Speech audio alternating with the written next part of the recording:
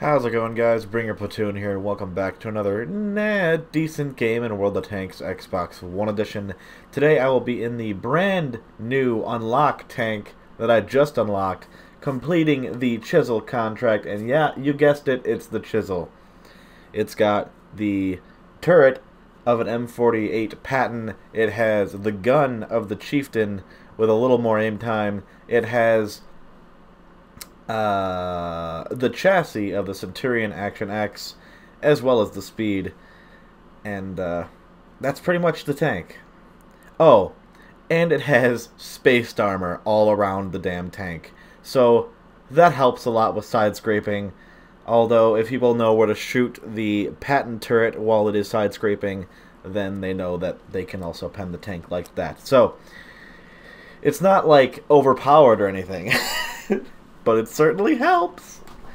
This tank in this game has a very shit crew on it. It's not even 100% trained, hence why the aim circle is so long. But sorry, the aiming time looks like it's so long, and it is longer than the Chieftain's gun. The Chieftain has a 1.7 or 1.5 aim time, and this thing has a 2.3 aim time. Although the accuracy remains the same, it's a speedy little fucker. And it's very accurate indeed. 0.32, I believe. 0.31? But it's either 0.31 or 0.32 for the accuracy. And you get Hesh rounds with 140 pen. So, on a medium tank! So funny. But, shell velocity is the same. Everything for the Chieftain gun is the same, including shell velocity, just like the view range for the Patton's turret is going to be the same on this thing. Patton misses me, I hit him in his turret. So that's pretty funny.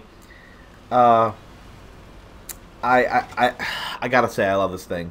It's a shame that its upper hull is so ass, because a lot of people, or at least I am guilty of doing it from time to time, will shoot into its lower plate where the spaced armor is, and then shit just bounces off it because it gets absorbed into the spaced armor. So if you want to pen this thing while you're face hugging it, just shoot the upper plate. It looks like it's angled and armored, but it's not.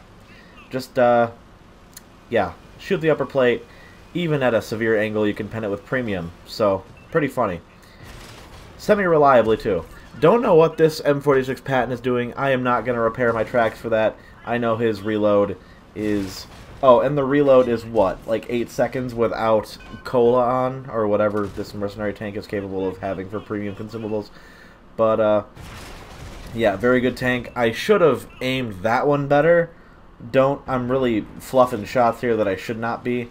And this is me screwing up once again. I shoot the T-30. Looks like the shell goes either through him or I bounce off a part of his turret. And he gets away scot-free because I'm an idiot. Oh, no, he doesn't, because the AMX 5100 finishes him off. So I come over here, immediately realize my mistake, and I am exceedingly lucky that E4 did not dick into me for 800 plus, or a little bit less than that damage. That would have sucked. Or is it 750 now? Either way, that... whatever the alpha damage is for the top tier tank destroyers. You can tell how often I play them. But, yeah. It's... oh, this tank, it's fast, it's accurate, and I love it. It's great, and it handles ridgelines with great ease because Patton turret, and it just feels good, guys. It feels good, and while I will still disagree that any grind involving whatever it is, the 3.5 million XP for a free tier 10 tank is a little excessive. Well, it wouldn't be excessive if they didn't limit your use of tanks. This is a little sneaky shot here. Ah, right into the Oho. So that was pretty cool. But yeah, no tank is worth grinding for, in my opinion, for the contracts. Despite how good they may be, it's not really fun to limit the tank palette that you can use.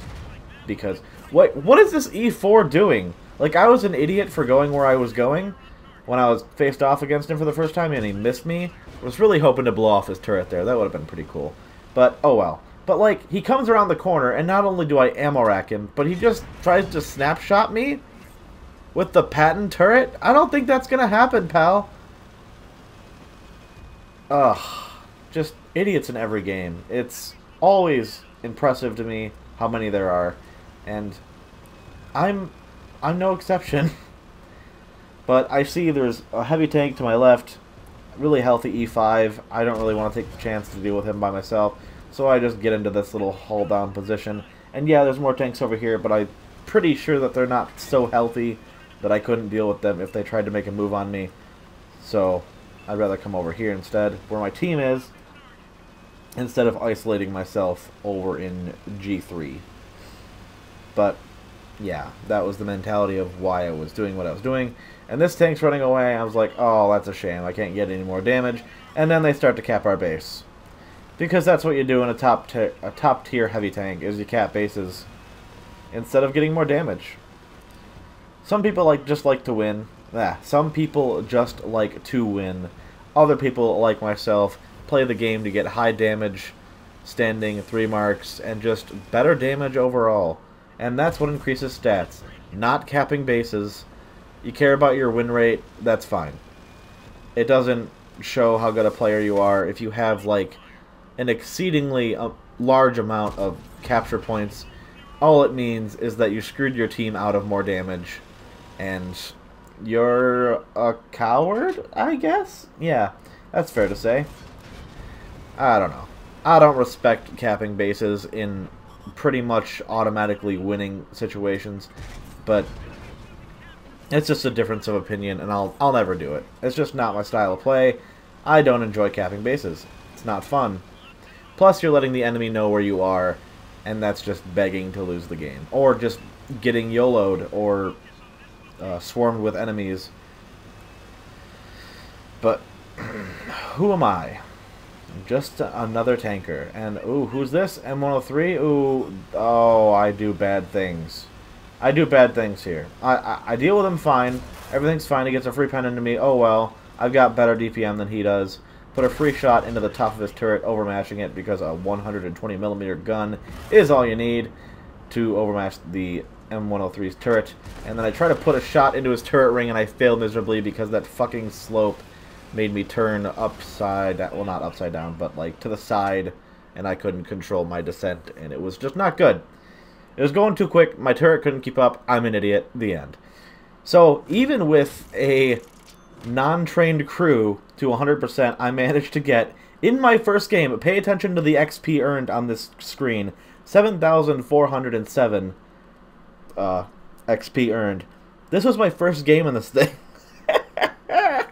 So retarded. But it is not overpowered. I refuse to say that, because it is not. Even with the spaced armor, even with the side scripting capability, even with it on, you still can pen this thing in the side.